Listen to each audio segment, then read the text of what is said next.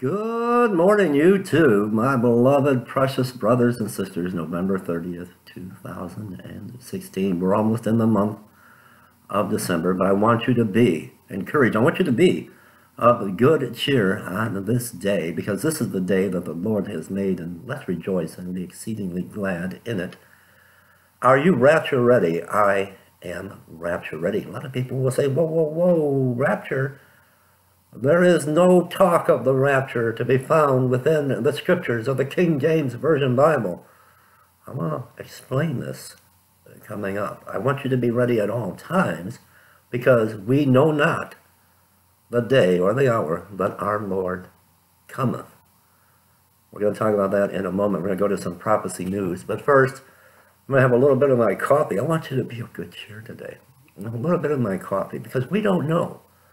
Is today the day that Yahweh says, go, get my children? Or will it be next week? Will it be next year? Will it be 5 years from now?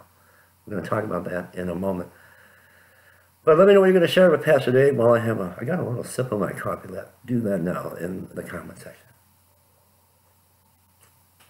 All right, ministry announcements. I want to get that out of the way. There have been 2 days now, no offerings to our ministry and our outreach to the homeless. And if you feel in your heart the Holy Spirit just overtake you, that this is the ministry to support, I'll put the link to our homeless outreach ministry below. Let's go to the news. Very disturbing coming out of Seattle. Is there judgment now with the wildfires and the tornadoes in Tennessee, Gatlinburg, raging through the south? First we had wildfires in Israel, now in the United States, and tornadoes sweeping, causing death and damage and destruction. Is this judgment on America? But first, let's go to a sad, tragic story this time of year, where a car goes over a bridge into a homeless encampment. Let me take you to some news right now. I want to share this with all of you. In the news this morning, very, very tragic. 1 dead, 300 after a car crashes lands on a homeless encampment. And let me play this for you. NBC4's Beverly White live in Van Nuys now with what happened. Beverly. Well, Carolyn, the California Highway Patrol a short time ago tells us they are ruling out drugs and alcohol as the cause of this crash, in which a 66-year-old driver left the southbound 405 freeway around the Roscoe exit. Now, first responders had to cut a hole in the fence behind me to access the scene, going through steep underbrush to reach the victims. No fire or explosions, but it took 66 firefighters and heavy equipment to reach victims and remove this Honda that crashed into people living in a homeless camp. The driver and 2 men were hurt. A 40-year-old woman pinned beneath the car was killed. 2 of the homeless individuals were pinned under the vehicle, so we actually needed to utilize our special resources, urban search and rescue, and our heavy rescue unit to get the victims out from underneath the vehicle. CHP investigating why the car left the freeway in the first place. What led up to this collision, and we're following up with the driver at the hospital as we speak. And as soon as we can find out what led up to this, I'm sure we can update you all. This man says his friends were among the dead and injured from a tight-knit community of 50 or more. Pretty much homeless. They don't have no place to go, and they build them a little campsite. And there's people who come around here that feed the homeless. They bring them water. While this retired firefighter here to admire the first responders says his heart aches for the victims. It's unfortunate, and this time of year, Thanksgiving, Christmas, the holiday season, it's just, you know. Very sad and very tragic. And now the tornadoes sweeping across the United States, the wildfires in Tennessee, Gatlinburg is gone. And is this judgment on America? Extent of Tennessee fire damage comes into grim focus. Everything was on fire. Burning around us, every cabin, everything. We're not going to make it across that road. I said, we got to go. And when we went, I could not believe what I just seen. It's okay, Rick. It's gas! It's gas! Going through that tree. Out of here. Don't worry about the line. Being stuck there for that 1 or 2 minutes. Wildfires first in Israel, now in the United States, just tearing through the South, through Tennessee, now tearing through the United States of America. We're almost in the month of December. Tornadoes, death, and damage and destruction. I'll be right back, but let me ask you in the comment section, is this a judgment on America? First, we have wildfires, a burning inferno in Israel. Now in Tennessee, wildfires raging out of control in Gatlinburg, gone. Is this judgment on the United States of America? We hear of wildfires in the heat of summer, the blazing heat of summer, where there is no rain and a drought. But we're almost in the month of December. This is winter. We hear of tornadoes in the spring and the summer months, but here we are in the winter of 2016. We've got wildfires, an inferno burning out of control. We've got tornadoes sweeping across the United States of America, a whirlwind of death, damage, and destruction. I want to ask all of you in the comment section, is this judgment now on the United States of America? Now, moving along quickly, I want you to stay with me until the end of this video. Many people will say, I don't see the rapture of the church in Scripture. I can't see it anywhere. There's a reason. Can the rapture, can a time frame be uncovered through Scripture, through searching and searching diligently the Scriptures? Can we pinpoint the rapture to a time, a day, a year, 2017, a month, maybe September, a time frame of the 23rd or the 24th? Or is it actually the day and hour that no man knows? Stay with me, because there's a reason. And it has to do with the son of perdition, who many on YouTube mistakenly call the Antichrist. Stay with me. Let me take you to Scripture.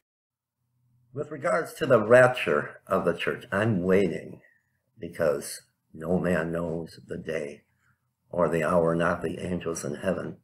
Only the Father knows, and we find that in Matthew 24, verse 36.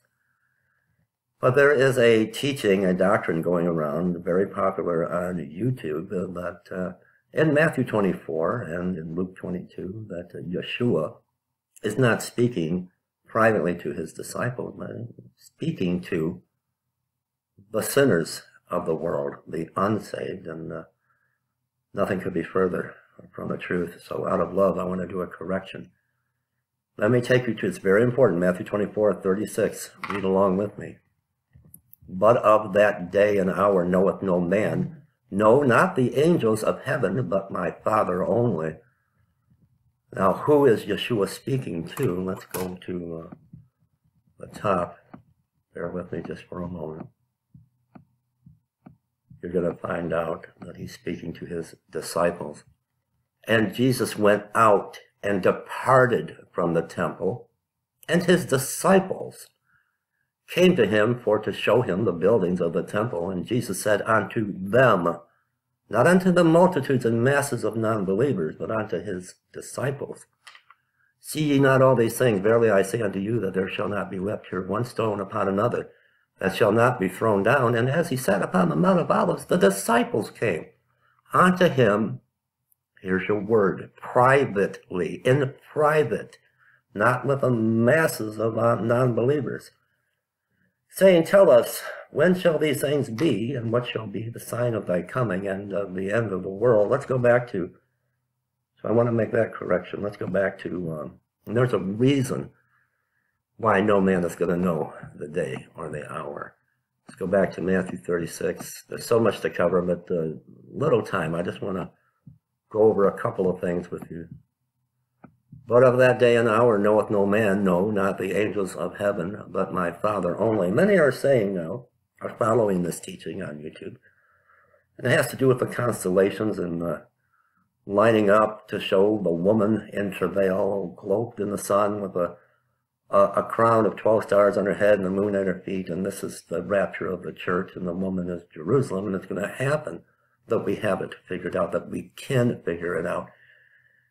But the thief in the night is going to come as a thief, overtake you as a thief in the night, is not for us, it's for the non-believers.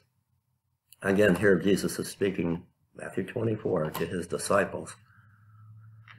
Let's go to verse 37. But as the days of Noah were, so shall also the coming of the Son of Man be. For as in the days that were before the flood, they were eating and drinking, marrying and giving in marriage until the day that Noah entered the ark, and knew not until the flood came and took them all away. So shall also the coming of the Son of Man be. Then shall two be in the field. The one shall be taken, and the other left. Two women shall be grinding at the mill. The one shall be taken, and the other left. Watch therefore, for ye know not which hour your Lord doth come. He's telling his disciples to watch, because you do not know the hour that your Lord comes. But know this, that if the good man, here we're talking about the thief in the night, we're going to go to the book of Thessalonians in a moment. Who is he speaking to in private? Privately, he's speaking not to the masses of non-believers, but to his disciples. But know this, if the good man of the house had known in what watch the thief would come, he would have watched and would not have suffered his house to be broken up. Therefore be ye also ready, for in such an hour as ye think not, the Son of Man cometh. Now, scripture from 1 Thessalonians is also being used by many are following this doctrine that's going around YouTube, but this is for the non-believers, not for the church. Let's go to 1 Thessalonians. Quickly, in 1 Thessalonians chapter 5, verses 1 through 4. But of the times and the seasons, brethren, ye have no need that I write unto you. For yourselves know perfectly that the day of the Lord so cometh as a thief in the night.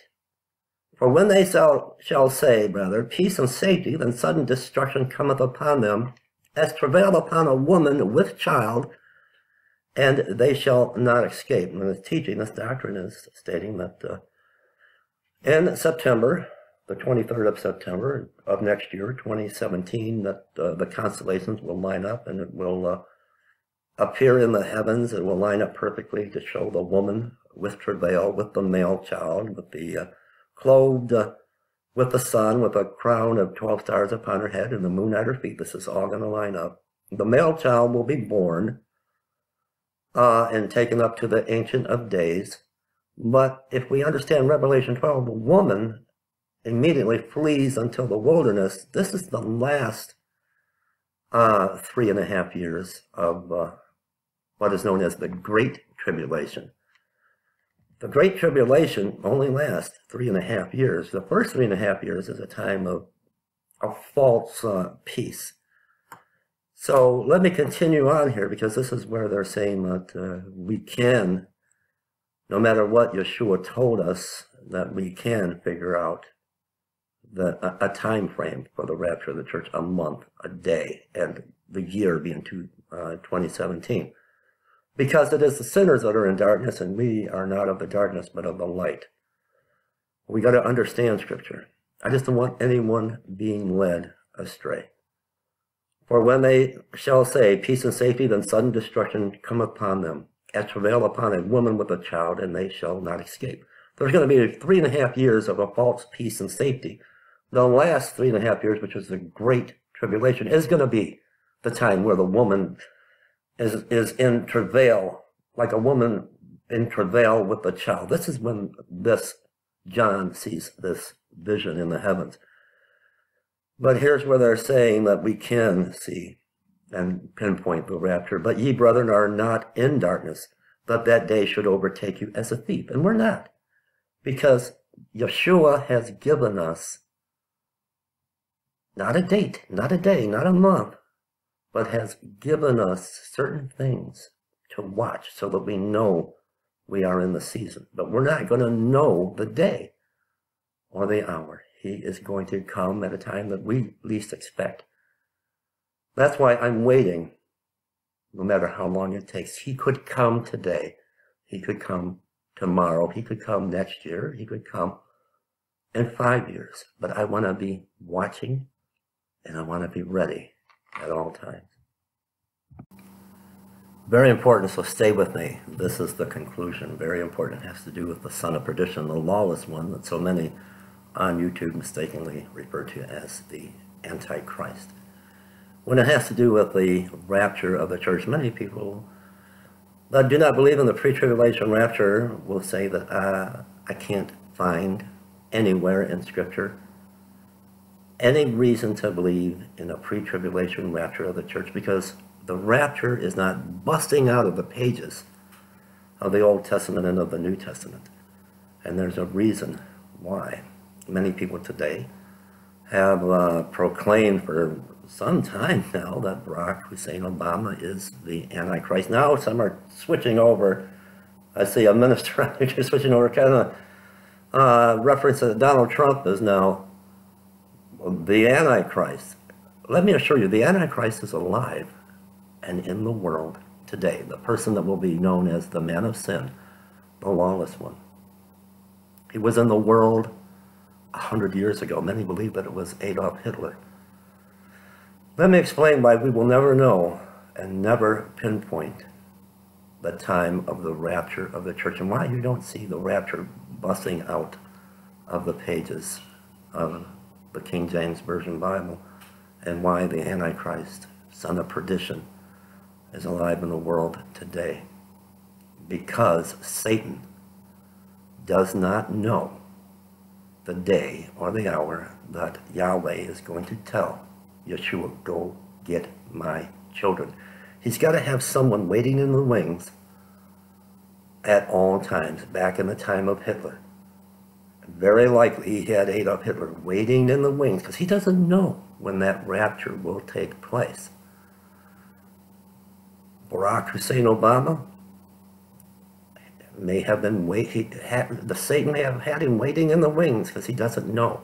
He's got to have someone in position, because he's got just a short window of opportunity once the rapture takes place to act. He's got a short window of opportunity. And Father God is not going to tip him off in any way. He wants to keep him in darkness as to when the rapture of the church will take place. So we are not going to know. Be ready at all times. Be ready. He could come today. He could come tomorrow. He could come in 5 years. But be ready at all times. God bless you. Leave me a comment. Subscribe to my channel. Link to our ministry below if you would like to help with our mission to help feed the homeless.